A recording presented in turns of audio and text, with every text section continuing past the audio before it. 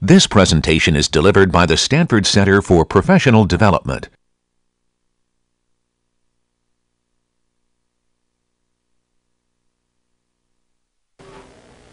Okay, let's get started. So today's video segment is it's about parallel parking. I know a lot of you don't know how to do the parallel parking. So now you get into the car and you press the button and the car will park itself. Yes, please, over here. Okay.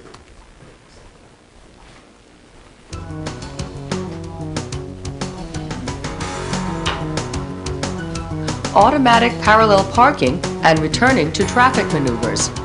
France.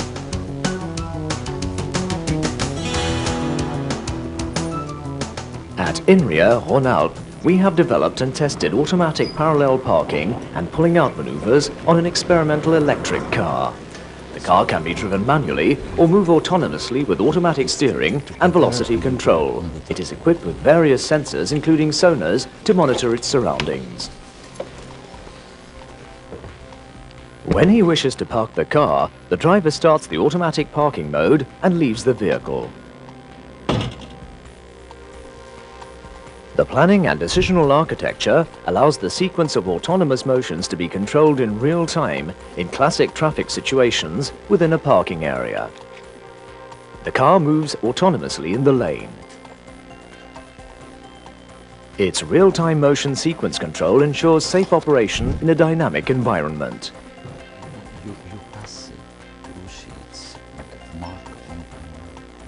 The car avoids collisions with other cars and obstacles.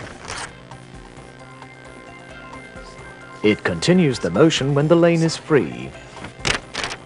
When it detects a free parking space, the car stops at a starting position in front of the space.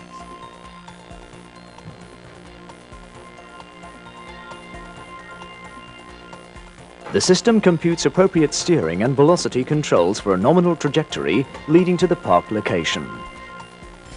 A backward parallel parking maneuver into the space is then performed.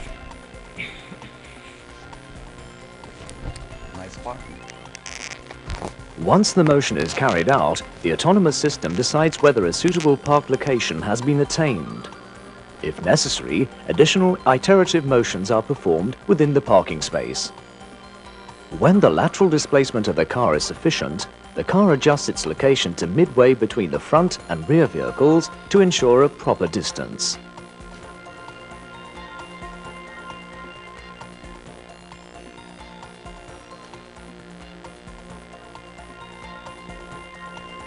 For automatic pulling out, the required steering and velocity controls are planned and executed. The car moves to an appropriate spot at the rear of the parking space. Then, control commands are planned for the subsequent motion. The car turns and moves forward to leave the parking space.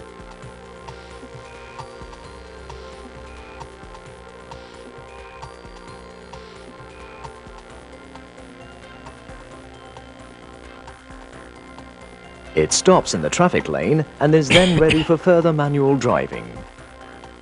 Our future work aims at integrating the automatic maneuvers we have developed into a novel urban transport system based on a fleet of dual-mode electric cars.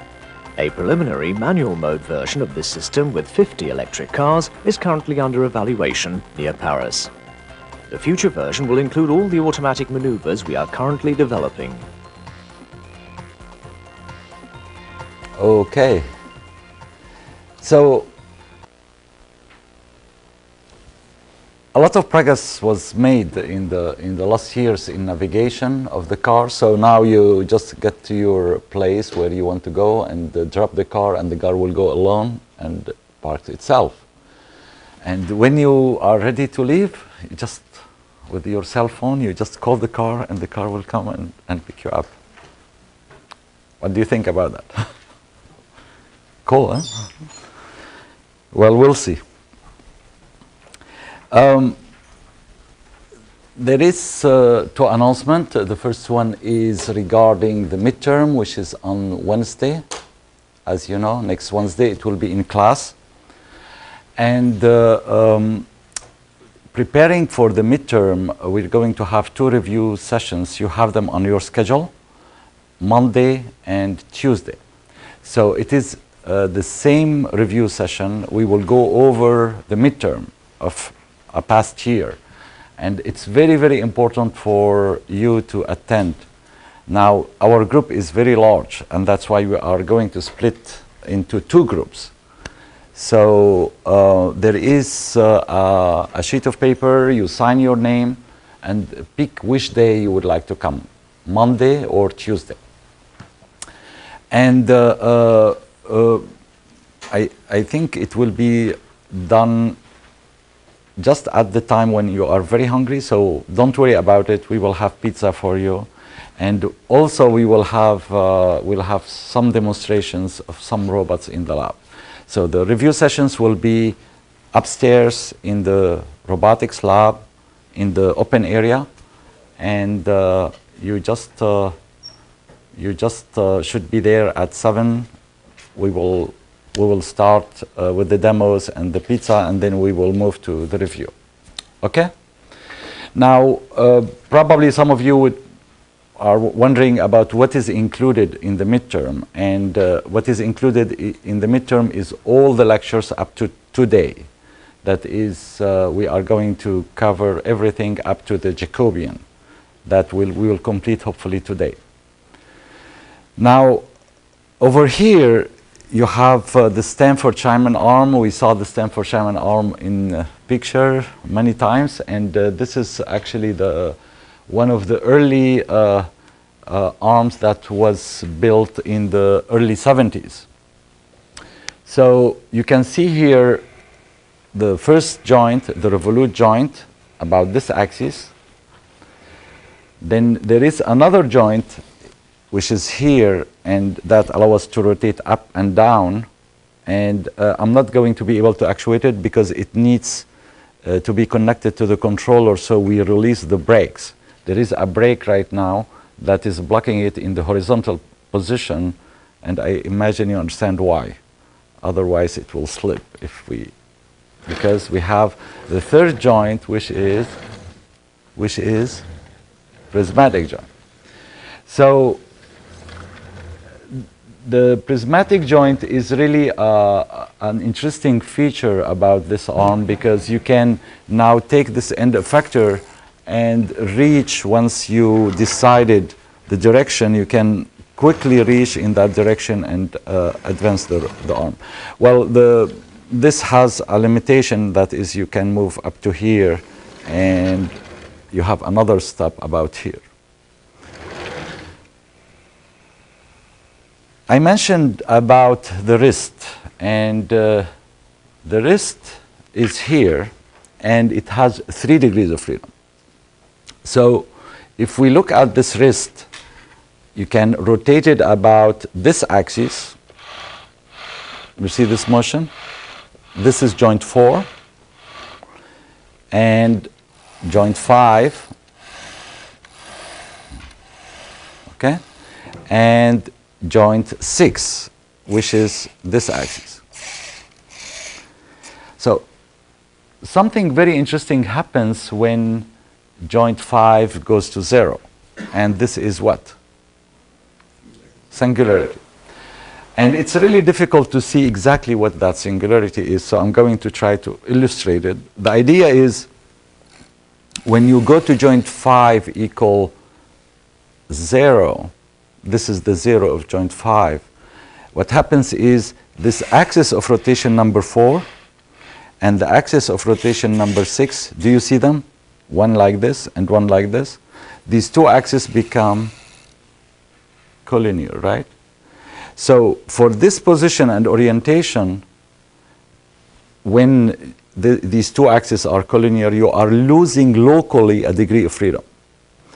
And this degree of freedom that you are losing is the rotation about, I don't know if you can tell me which axis. I'm going to take a pencil and try to find this axis about which we cannot rotate now. So here, here, here, here. We can rotate about this, right? We can still rotate about this. What about this one? You're locked. And if you move a little bit out, you will be able to rotate, but you see there is a large rotation of joint 5. When we are at Singularity, what happens also is the fact that you have a freedom here. It's internal, right? And at this Singularity, for all these configurations of combination of joint 4 and 6, you still have the Singularity, because joint 5 now is set to 0. So you cannot rotate about this axis. Okay, you see it? All right. Well, you will have a chance at the end of the class to come closer and check it out. But let's go to, oh man. All right, we're there. So the definition of the kinematic singularity is here, that locally the end-effector loses the ability to rotate or to translate about a given axis or a given direction, and this direction is called the singular direction, and for that location we have a singularity. So the study of the singularity really depends on those z-axes we saw here, z4 and z6 aligned. And you remember in the Jacobian, this z-axis appears in the columns. So what really happens is that the Jacobian, if we look at the Jacobian with its columns, the rank of the Jacobian is going to be reduced at the singularity. That is, there are a number of those columns that become dependent, and you have a singularity. So how do you study the rank of a matrix? Or you know that the matrix is singular. You cannot invert it. What do we use? The determinant. If this matrix is square, you take the determinant, and when the determinant is equal to 0, you have those values for the singularity. The way we do it, we go and say, let's compute the determinant as a function of the joint angles, and what we will obtain is a set of expressions multiplying each other, and those will be the determinant, and those expressions are function of Q. So when we are looking for the singularity, all what we need to do is to take each of those expressions and set it to 0, and that will give us the singularity associated with that particular expression. So one thing to notice is, as we look at the Jacobian expressions are more complicated in some frames than others. So it is very important to rewrite your Jacobian in a frame that gives you the simplest form. And knowing that the Jacobian expressed in frame J would give you a determinant that is identical to the Jacobian in frame I, we can do this transformation and not worry about the rotation matrix. So the determinant of the Jacobian is independent of the frame. Do you know why? Anyone can tell me why? Yes? Because the determinant is preserved by conjugation by another matrix?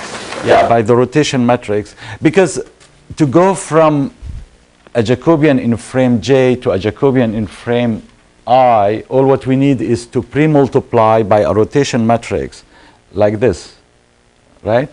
So if you are in the 6 by 6 spatial case, linear velocity and angular velocity, the Jacobian in frame A can be transformed into a Jacobian in frame B by pre-multiplying the Jacobian with a matrix that has 2 blocks of the same rotation matrix that transforms the descriptions from A to B. And that will give you the matrix in B. Now, if you take the determinant of these, the determinant of the Jacobian in B is equal to the product of the determinant of the two matrices, and since these matrices are orthonormal, their determinant is 1, and that means we have this relation. Okay? Okay, good. So remember this, and remember that you can use it to simplify the expressions and immediately analyze your determinant. Now, once we said we are going to set the determinant of the Jacobian to 0, we immediately see the singular configurations, because in the expression of the determinant, as I said, the determinant will come up in this form. So it is product of expression S1, S2, S3, etc. And each of those expressions, when it vanishes, it makes the determinant equal to 0. So if you have multiple singularities, they are here. And you just set each of those expressions to 0 and you get your singularity. Okay. Let's take the simplest example possible, which is a 2-degree of freedom, and see if we have a singularity for this Jacobian associated with this mechanism. Do you see a singularity here? Which is where? When theta 2 goes to 0 or to pi or k pi, you align the 2 points and you're going to have a singularity. Let's see it in the mathematics. So I'm going to take x and y. X, L1 cosine theta 1 plus L2 cosine theta 1 plus theta 2. You remember all of that. And now if we differentiate, we have this Jacobian, right? So as I said, if we determine our expression for the determinant, it comes to be L1, L2 sine of 2. And this vanishes when the sine of 2 is equal to 0, which correspond to all the configuration when Q2 is equal an integer times pi. So, as I said also, so you see the Jacobian here, you see its expression. Well, it will become much simpler if we write it in frame 1. To take it to frame 1, we pre-multiply this Jacobian by the rotation matrix 0 to 1. We are doing the rotation in the plane, so it is a 2 by 2 matrix. Don't be confused, all right? So we're just doing it in the plane. And at singularity, this is the singularity when we move the last link to be aligned with the first one. Well, in that configuration, when the sign vanishes, this is the Jacobian. Yes? The notation, when you say cosine 1, 2 versus or sine 1, 2 versus sine 2, what's the difference? So here we say cosine theta 1 plus theta 2, and we denote it C12, or S12 would be the sign for the sum. Okay? Just to simplify, to have a more compact representation. So this is what is happening. So what do you see here? You see directly how these two columns are dependent, and the rank of the matrix is equal to 1. So if we think about the displacement delta x and delta y associated with this configuration. So if we make a small displacement delta theta 1, delta theta 2, what would be the displacement delta x and delta y? Well, we know delta x is equal to the Jacobian delta theta. So you multiply, and this is what you obtain. Delta x is going to be 0. The first row is 0. And the second row, I'm multiplying with the second row, delta theta 1 with the first element, and delta theta 2 with the second element. You see this? You understand this? Okay, what does it mean? For any delta theta 1 or delta theta 2, delta x is going to be equal to 0. And the reason for that is the fact that when we are in this configuration, and when we make a small displacement delta theta 1, so if we rotate about this axis, this point will move on the tangent of this circle, right? If you rotate about this axis with a delta theta 2, you rotate about this, you go on this tangent. That is, whether we move delta theta 1 or delta theta 2, both of them are contributing to the displacement with a small displacement along this tangent. So there is no displacement that will take place along this direction. And that's why delta x is equal to 0. Do you see that? Yes? Jacobian in the last slide. How do we get this Jacobian here? In the last slide. Well, differentiate.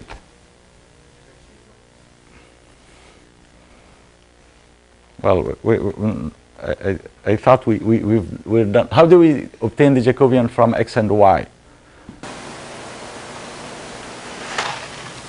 This is going to be just the linear Jacobian, JV. So we differentiate delta x. The first column will be what? Partial derivative of x with respect to cosine to theta 1. So it will be minus, okay? You understand this, everyone? Okay, so when we rotated with this matrix, I'm multiplying and I get this Jacobian at 0, and we are here, and we're saying that theta 1 displacement theta 2 will be always in this direction, that is, will be orthogonal to this direction, so there is no displacement delta x. And I'm looking here in frame 1. In frame 1, so this is y, and this is y, and this is x. Okay, so let me show you this on a bigger robot.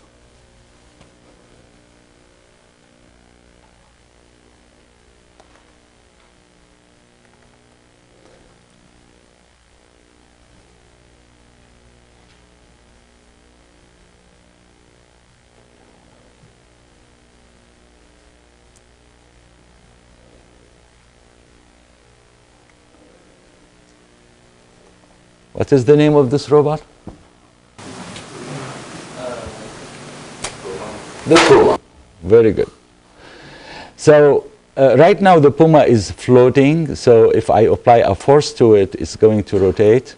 It's floating. So I'm pulling like this. I'm pulling like this. If we pull here,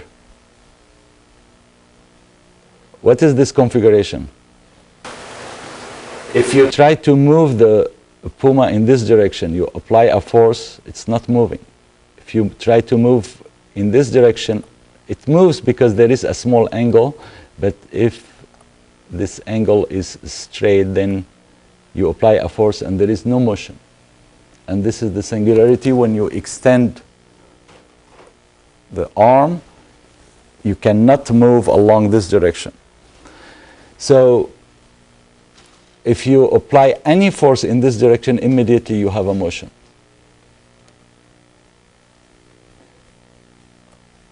If you apply whatever force you apply here, there is no displacement along this direction. Okay? You understand the singularity? Good. So let's close this window.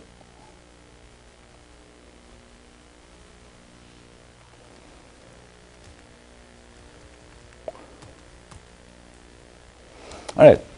So now you know the singularity. that configuration that we are calling singular configuration. But really the problem is not the singularity itself, it is the region around the singularity. Because when you come close to that singularity, you start to have a matrix that is ill-conditioned. And if you try to make a displacement along this direction, so you were in this configuration, and if you are very close to it, you can move, but it's very heavy. It's going to take a lot of force to pull it and make this goes up, the elbow goes up. So what I'm going to do, I'm going to take a small displacement delta Q. Yes? The last slide, why is the Jacobian different from, why is it why is it L2, why is the top right L2 S2 instead of L2 S1?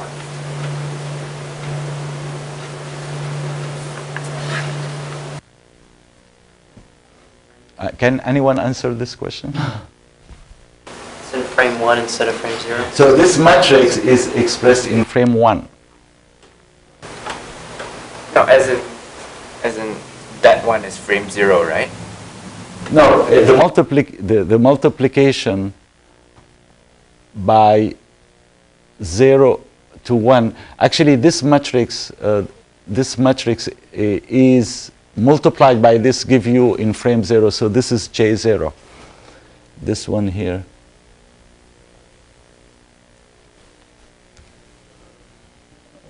Is it? I think you're confused because of this. This is in frame 0, and this matrix in frame 1.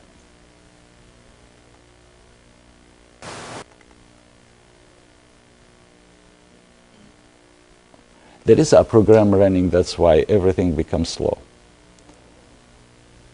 Okay, so this is in frame 0.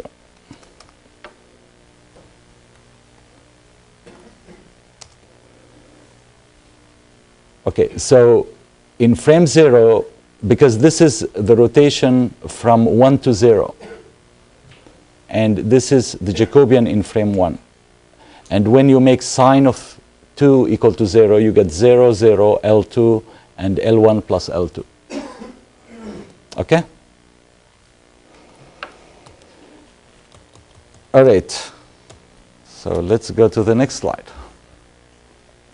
So rather than computing the Jacobian exactly, I'm going to make a small approximation of the Jacobian, and I'm going to compute delta Q that correspond to a delta X where we are in that singular configuration. So if theta 2 is equal to 0, very close to 0, so theta 2 is epsilon, you can write this inverse of the Jacobian. So what do you do if theta 2 is very small to approximate your sines and cosines? Sine of theta 2 when theta 2 is very small is almost equal to 0. And the cosine, 1. So if we do that and compute the inverse in frame 1, this is the matrix you will obtain.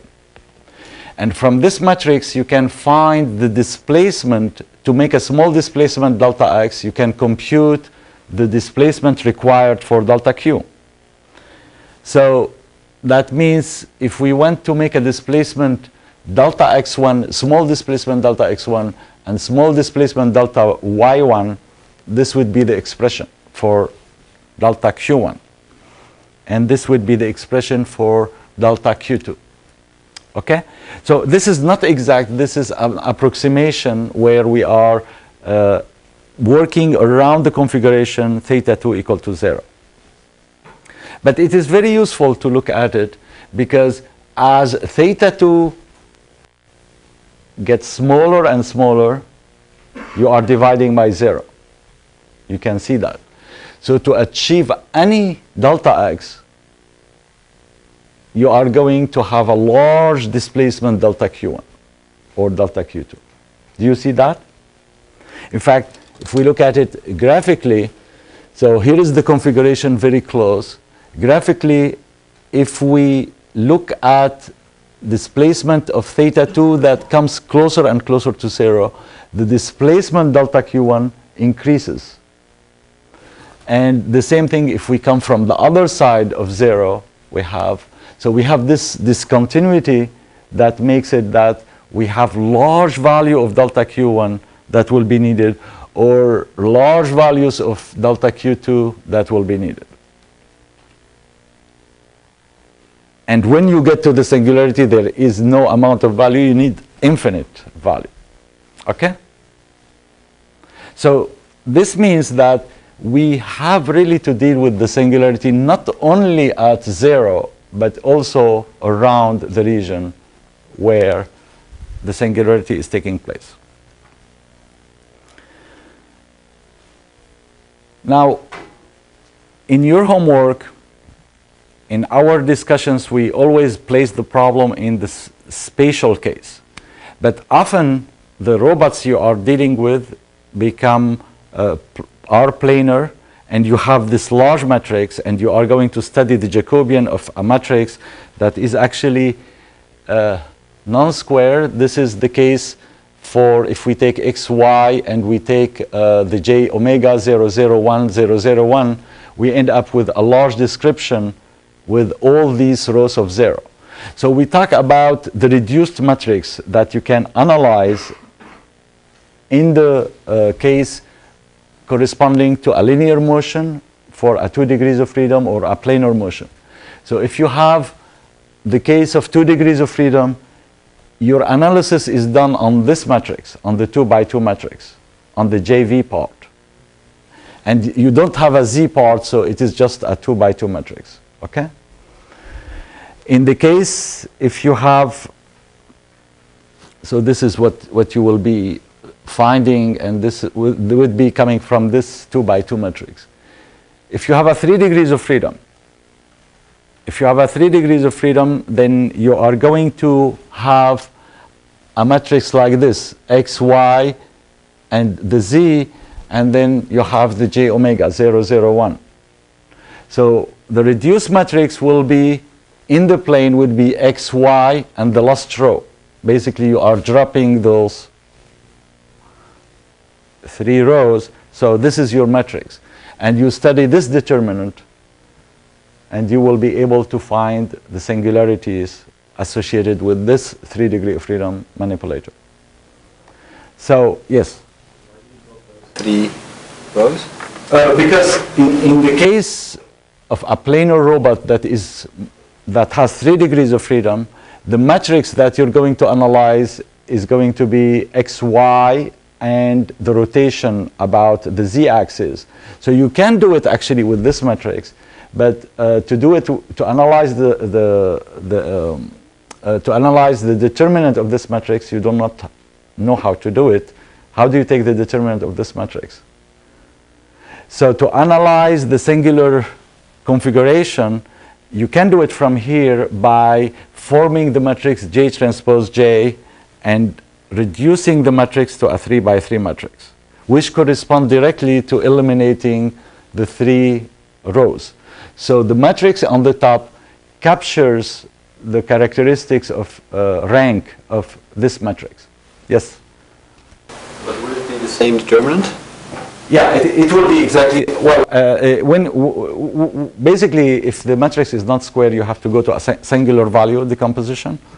And the singular value, you basically look at the singular value by forming the square of the matrix. So the matrix that you will be formed will be the square of that matrix. But because we have 0 rows, we can just reduce it to those 3 independent. So we know exactly that we have x, y, and the rotation. Okay? This is just a simple trick to help you do the analysis without going to singular value decomposition. All right? Okay.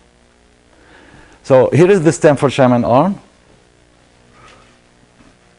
And we just analyzed, I mean, we just saw the singularity of the Shaman arm by looking at joint 5 when it goes to 0. And in fact, if we do this computation, we multiply the matrices, we do the differentiation. You remember we did this last time and we obtained this matrix. So let's let's see what happens when theta 5 goes to 0 in this matrix.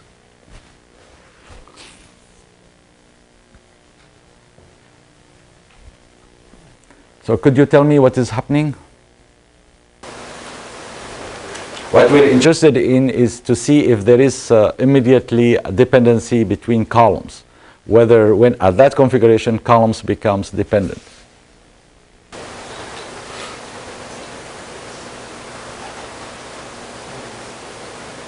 So this is column 1, 2, 3, 4, 5, and the last column 6. 4 and 6 becomes Yes. collinear. Okay, let me write them for you. That's what happened. So the column 4 and the column 6 are identical, and which means that now you lost the rank. The rank of this matrix is 5. So you have a singularity. So basically the Jacobian captures the fact that you see in the physical robot, the fact that when these two columns, these two axes are aligned, essentially what is happening is you are getting two columns in the Jacobian that become dependent. Okay? Everyone sees that? Good. All right. So now we're going to answer some concerns about this last frame. You remember, many times I repeated and said, well, the robot end-effector might be operating here if I'm grasping, or if I have a tool, I'm concerned with this point here at the end of the tool or in the middle of the tool, depending on the task. So what we're going to do, we're going to use the intersection of the three axes as the point origin of all the frames. And we developed the Jacobian for that. And the Jacobian we saw was here. This Jacobian is in this configuration at this point. Now, I said it will be very easy to go from here to here. There is a constant transformation. This is both for computing x. So x, this x is x wrist, x double. And this x here is the x at the end-effector, xe. So when we go from here to here, there is a constant vector. So xe is equal to xw plus that vector. So now we're going to see how we transform the description of the Jacobian from a Jacobian associated with this point to a Jacobian associated with that point. Yes? I think your mic fell off. I'm sorry? I think your microphone fell off. Yeah, you're right. I can see it. Thanks. Okay.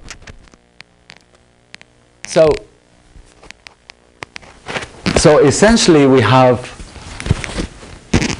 two frames. One frame associated with the frame we selected for the last link.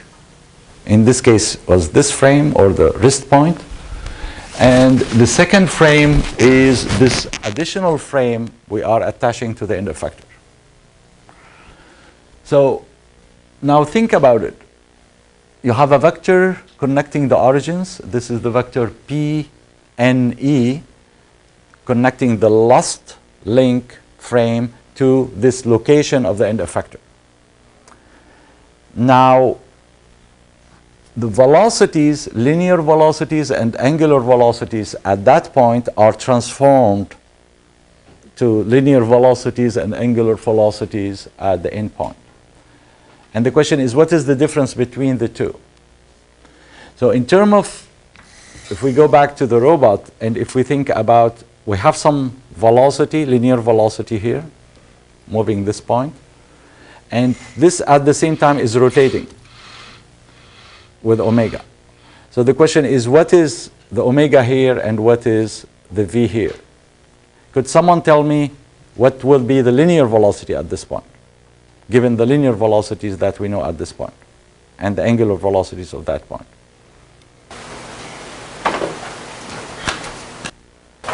So given we know Vn and omega n, what is Ve and omega e?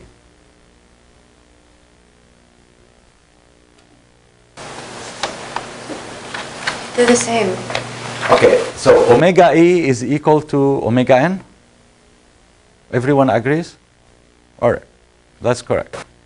And Ve is equal to Vn? Okay, who disagrees with that statement? How many disagree? I disagree too. All right, so some of you still think it is the same velocity, Ve equal to Vn. You remember the apple? There is an additional velocity coming from the fact that there is an angular velocity here that is going to affect this angular velocity. Even if there was zero velocity at this point, Vn, there will be some linear velocity due to the rotation. So the relationship between the two is like this. Ve is equal to Vn plus omega n cross Pne. All right? And the other relation is fine. This is correct. So I wonder why I switch and put minus.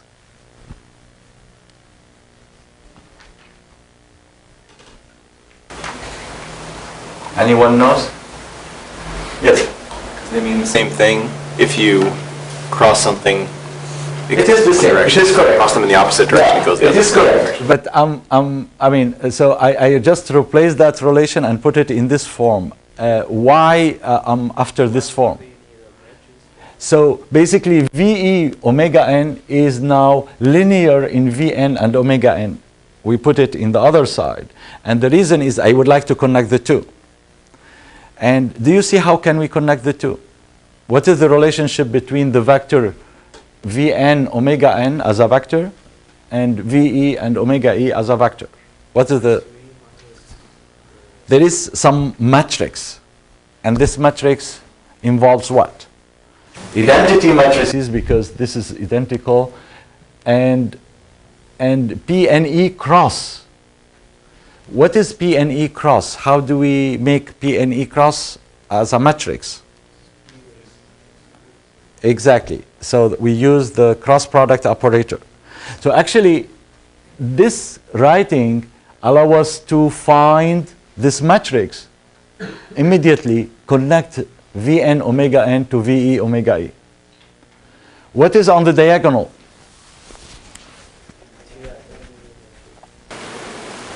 Because Ve is equal to Vn minus Pne, so it is the first diagonal block is identity, and the second omega e is going to be identity times omega n, so there will be zero identity. And what is on this upper block on the right? It is minus the cross product operator. So basically we have the identity on the diagonal, we have 0, and we have minus Pne hat. Okay? All right. So now we have a linear relation between the two, and it involves just this vector connecting the wrist to that point, and we are taking the cross product operator of that vector. Now, when we do this computation, you have to be very careful to make sure that, your P and E vector is described in frame n most of the time. It's just like a straight line along the z-axis. It is just a small length along that z-axis. So it will be 0, 0, 7. But if your Vn omega n is described in frame 0, You cannot do this multiplication, so you need your operator to be described in frame 0. So we have to pay attention to this and to make sure that this computation is carried correctly so that we obtain a Jacobian in the same frame. The Jacobian in frame n is now related to the Jacobian, the Jacobian at the end-effector is related to the Jacobian n by this matrix. And we have to make sure that the Jacobian here is expressed in the same frame to produce the same frame Jacobian at the end-effector. Yes? Involved between the last joint to the end-effector? Well, this is capturing both JV and J omega. There is a rotation. Now, the question is, I'm talking, this is general expression of the relationship. When we have a Jacobian in frame 0, we have to make sure that this operator is in frame 0. N is the rotation in the last joint, right? Omega n is the total, omega Vn and omega n are the linear velocities and angular velocities produced by all the joints expressed at the end-effector frame. Not end-effector frame, at the last link frame, frame n. And we are now computing the velocities at the next frame, the end-effector frame. And that's why we can substitute Vn and omega n with Jnq dot n.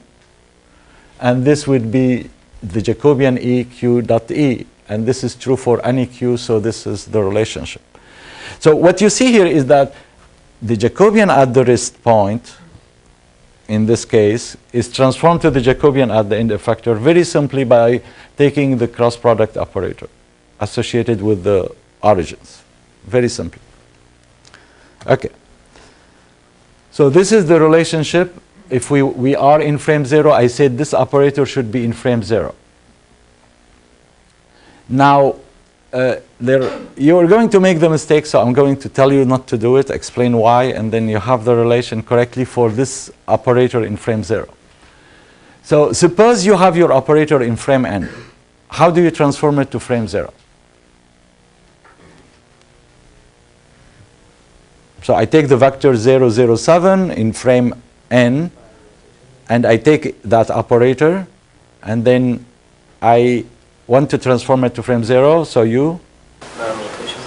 So what do? You pre-multiply, or you take the operator and pre-multiply by the rotation matrix to frame 0. How many agrees with him? No one? Come on, at least you're alone. So how you do it then? You don't agree with him, so how do you do it? Oh. Well, you're not really alone, but no one is really convinced yet, so I have to find. So how we do that? The problem is, his statement is wrong. You cannot just take an operator and transform it this way by just a rotation matrix. In fact, this is a similarity transform. You have to pre-multiply and post-multiply. And the reason is, think about it from the beginning. Let's go back to this blue equation and think about it. So we are saying that, let's go back to the vector representation. So P, what we are transforming is the vector P in frame n multiplied by the vector omega in frame n and transforming them. This is correct. This is vector relationship. So now what we are going to do, we are going to take this vector, and now I'm going to express this matrix in the frame, and that leads to this relation. And the transformation is, so if you did your operation in frame n, you transform it using this similarity transform. Because you are multiplying, you are assuming you are multiplying by the omega in the appropriate frame, which is frame n. So you have to go and post-multiply it by n to 0. Now,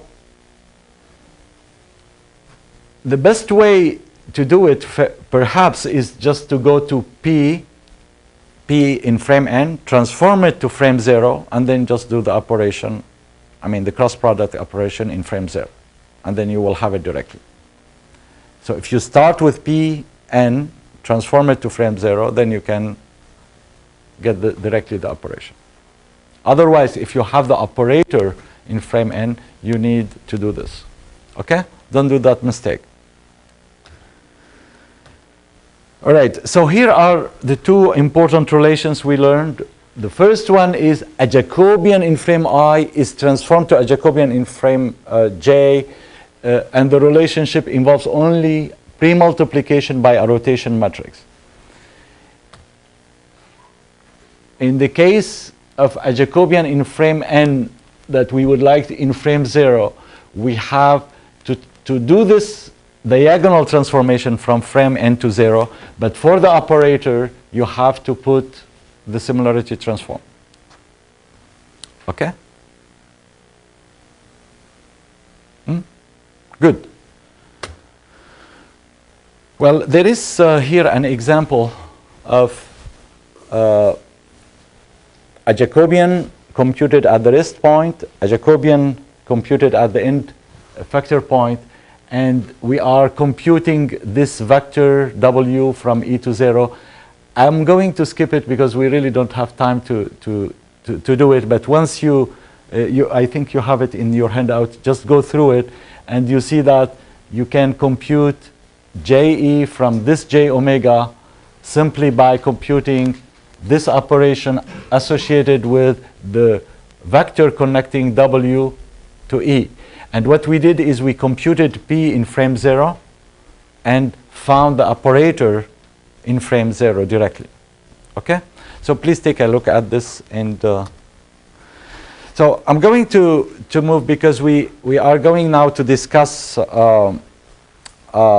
something important about the Jacobian, and this is the fact we already started to introduce it a little bit, but the fact that the Jacobian is very useful not only to analyze velocities but also to control the robot. Most industrial robots actually are controlled just with the Jacobian, because this Jacobian is always connecting your desired position and orientation of the end effector. You have some delta x here, and if you know how to control the joint motion, all what you need is to say, okay, I'm at this configuration, I would like to make a small displacement delta x. What would be the small displacement delta q? And that can be obtained from the Jacobian, because the Jacobian is giving you this relation, and if you are outside of the singularities, what can you do? Can you compute delta theta that corresponds to your delta x? Well, this is the relation that can be used directly to compute the displacement delta theta to follow what you would like to achieve with delta x. And you start from theta, you know the theta, you know your x, you can compute it from the forward kinematics. You want to go to x desired, then you can compute a delta x by taking x desired minus x. Hopefully this is small, so you can use the Jacobian. And then you can compute the corresponding delta theta to this delta x using this relation, right? And then you know theta, so you control the robot to move from theta to theta plus. Okay? You see this algorithm? Very simple.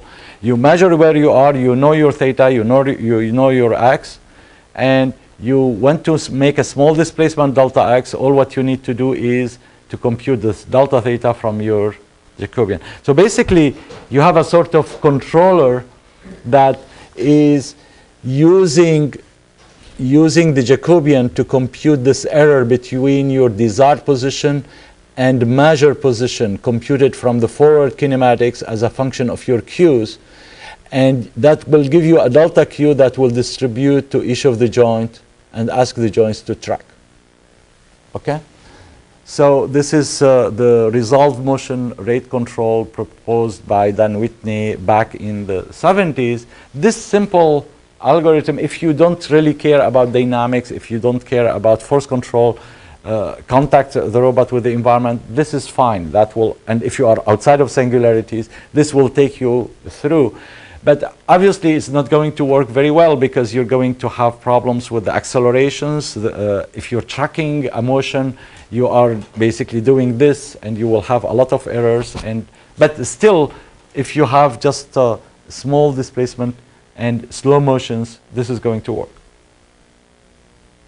Okay. The last point in our discussion deals with static forces. And again, the Jacobian is going to give us the answer. And that's why now, with this Jacobian, we saw that we are able to understand the velocities produced at the end effector giving the joint velocities. But we are going also to see that the Jacobian is part of this relationship between forces exerted by the end effector and torques produced at the joints. This same matrix. So how can we start with this? Okay, let's go upstairs. So now we're in the robotics lab. James was the TA. I took that photo when he was TA, but it was a couple of years ago back. So how do you open this door?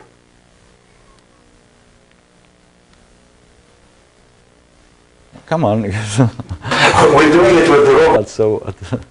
So you take your hand and you start, after turning the knob, you push a little bit and it's going to rotate. You see how it's going to work. So let's analyze it. So you're pushing here, right? At some location. And you have the axis of rotation, right? So there will be a linear velocity. You're pushing with some velocity, so at that point there is some linear velocity. Corresponding to that velocity, there is some angular velocity about the axis. You see that? All right. Now, we can also think about the forces I'm pushing with. So the linear velocity is related to angular velocity by this relation. We saw this. The forces, if I apply a force here, there will be a torque. Actually, I could have this door actuated with a motor, producing a torque. And that corresponds to a force here, and there is a complete relationship between the two. And do you know what is the relationship between the two, torque and force? The cross product, but in this way. The torque is equal to P cross F. So the torque now is on the other side and the F is on this side. Okay? So V and F, you see V and F, they are crossing in the two equations. Actually, the first equation represents sort of a Jacobian relating velocities V and omega or theta dot. And the second relation is representing sort of transpose of that Jacobian. And we're going to see that. So let's go and analyze this. So we have omega, we have linear velocity, and this is the relationship. We agree? Here we can write it in this form. We can say V is related to omega by minus P hat. Right? Okay. Torque. So if we want to produce a force there, you can apply a torque, and that would be equal to P cross F, which can be now represented by P hat F. Okay. Let's take that and put it really similar to this. So it's minus P hat. So it is identical to that. You see this transpose I'm writing? Because the operator is asymmetric, you get minus the operator equal the transpose. Okay, so I'm just writing minus p hat t. So basically, this is the Jacobian, and this is the transpose of the Jacobian. And if we want to really to check it out, just put a frame and compute this operator. It will be minus p y px. These are the coordinates of this vector, px, py. And if you put it there, it is this. So basically, there is a duality between, this is for 1 degree of freedom. A door is 1 degree of freedom. So there is a duality between velocities and forces. We can compute the torque corresponding to the forces acting at the point by looking at this matrix minus py px, or we can compute the velocities through this. So this is the Jacobian, and this is the Jacobian transpose, and the relationship between forces involves the same matrix in transpose. Okay, so remember these two relations. They are fundamental relations in the kinematics of robots, but they are going to play a very important role as we go to dynamics and control. Velocity and forces. Okay? Well, there are many different ways of actually establishing this relation. So, you remember when we wanted to establish the relationship between velocities at the joints and velocities at the end effector?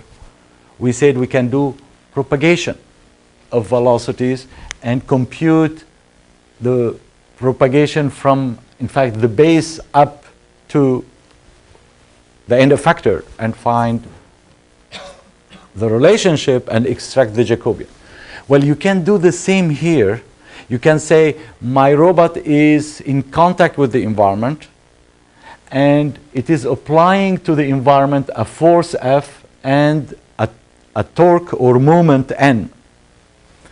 And you can start from the end and go down and propagate velocity, propagate forces and find the relationship between forces at the end effector and torques applied to the joint.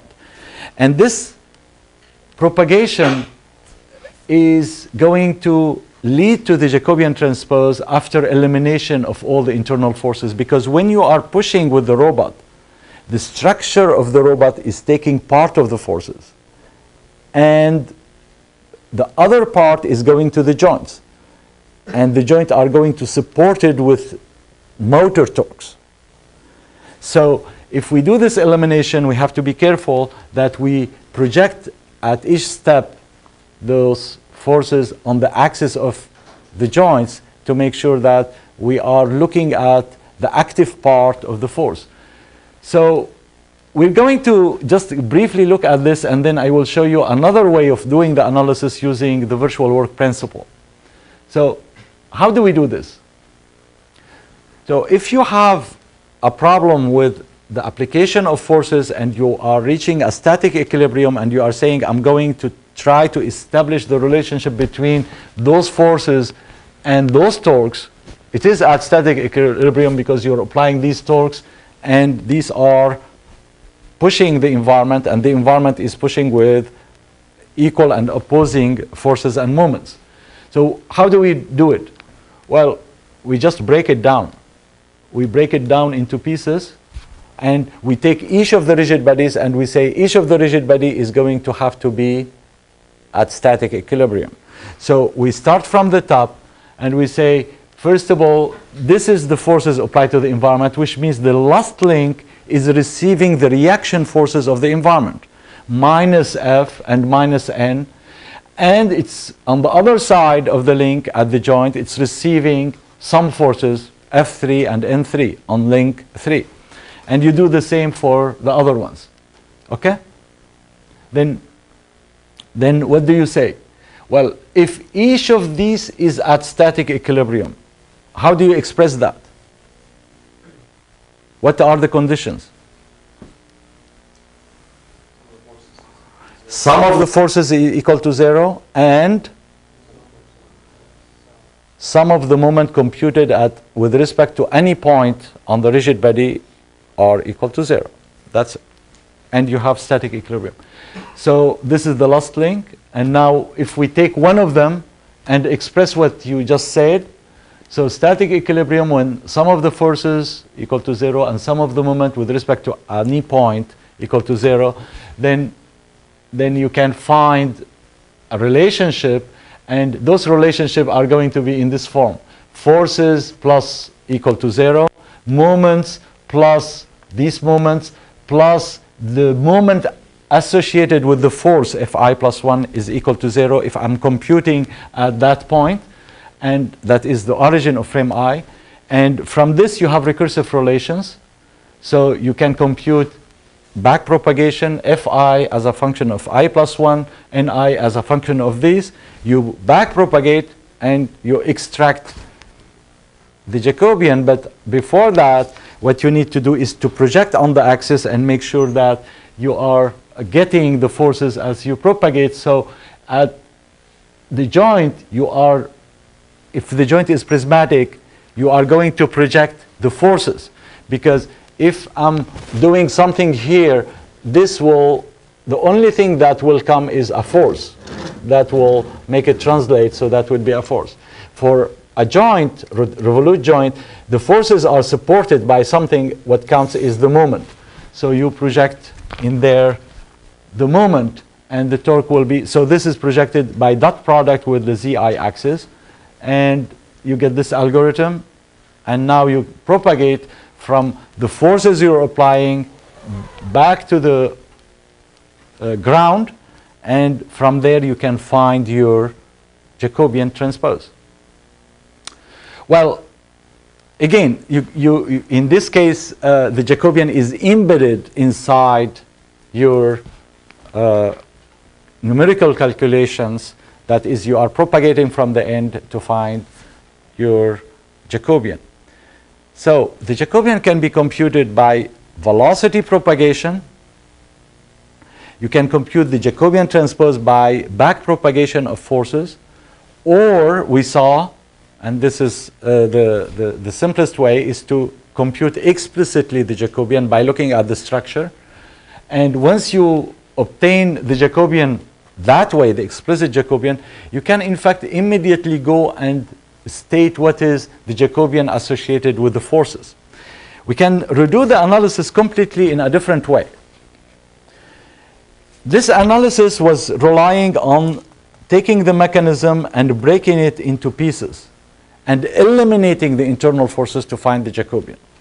Well, we know something about the mechanism and about the forces, about active forces, about internal forces, that would allow us to make a statement, more general statement, that will not require us to go and do this force elimination. And this is the virtual work principle. Are you familiar? Who's familiar with the virtual works principle? 1, 2, 3, 4, 5, 7. Okay, 7. All right. So it's very simple, and it's very important, in fact, in dynamics later. The idea is, if you take a mechanism, you can just drop all the internal forces and just worry about active forces. Because internal forces are workless. They are not going to move anything. They are supported by the structure. So I'm going to avoid them, and I'm going to make a more general statement about static equilibrium, which is, so we're going to think about the work. You know, work is force times displacement, right? So we can think about the work done in small displacement, and if there are displacement, there are forces acting along those displacement. And what we're going to say is that at static equilibrium, so this is the statement. Can you read it?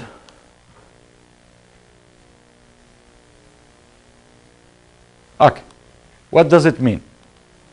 That is, if we take all these active forces that are acting along the axis of displacement, so all external forces are active. If you push on the robot, it's going to move. If you apply a torque at the joints, it's going to move. Internal forces are not going to produce any motion. They are taken by the structure. So now we need to deal with two things. The forces in that vector F and N, the forces applied by the environment, and the torques.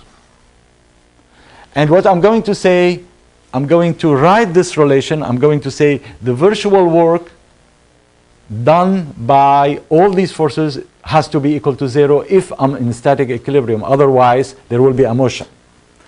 So what is the work done by the torques? Well, the work done by the torques is torque transpose delta Q, the dot product between delta Q and the torques.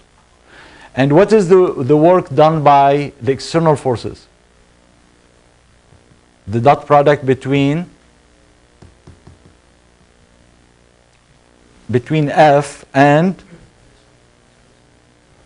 what is the vector name? Delta, what? Delta X, because F is acting along X direction, X, Y, and Z.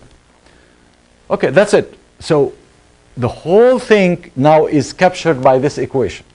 We're saying that if we are really at static equilibrium, these torques are supporting the forces. Okay, just extract the relationship from here. How do you do it? Well, you have delta X, you have delta Q. Do you know any relationship between delta X and delta Q? Jacobian. Very good. So let's use the Jacobian, and that gives you this relation for any delta Q, which by transpose gives you your answer. All right? So basically, this whole thing comes to be very simple if you just look at principle that abstract the problem. I mean, you can go and look at internal forces, then you compute them, then you eliminate them, and then you find the relationship between the active force torques and the external forces F, or you just state it. So we have this duality, and you have here an example showing you how you can compute the torques to support 1 Newton. It's very simple. You take the Jacobian transpose and do the multiplication, and the answer is going to, well, we compute it for L1 equal 1, L2 equal 1, theta 1 equals 0, and theta 2 equals 60 degrees. And you need this amount of torque to support that 1 Newton force. Now, if I'm going to apply 1 ton, I mean 1,000 Newton. So let's see, we do the same thing. We put 1K of forces along the z-axis, I mean the y-axis in this case here, along this direction. And I'm going to compute it at this configuration. L1, L2, theta 1 equal 90 degrees, theta 2 is equal to 0. Do you know, can you imagine this configuration? This is this configuration. Oh, you cannot see it. It is the configuration when the whole arm becomes vertical. Why it didn't come? Anyway, when joint 1 and joint 2 are aligned. And the answer is 0. What happened? You're putting the arm here and you're pushing down. You can take any force because of the singularity. So, at singularity we cannot move, but we can sustain a lot of forces or produce a lot of forces with a small amount of torque. When you come closer to a singularity to produce a large force, you just make a small torque and you have a huge amount of forces. And when you are at the singularity, you can sustain. And that's why when you are lifting something heavy, you go like this. You don't lift it like this way. You just go like this. You use your singularity of the arm. All right. So the homework is due now on Friday. I hope everyone get the message. And the homework that is distributed today will be due on the week after the midterm. I will see you on Monday.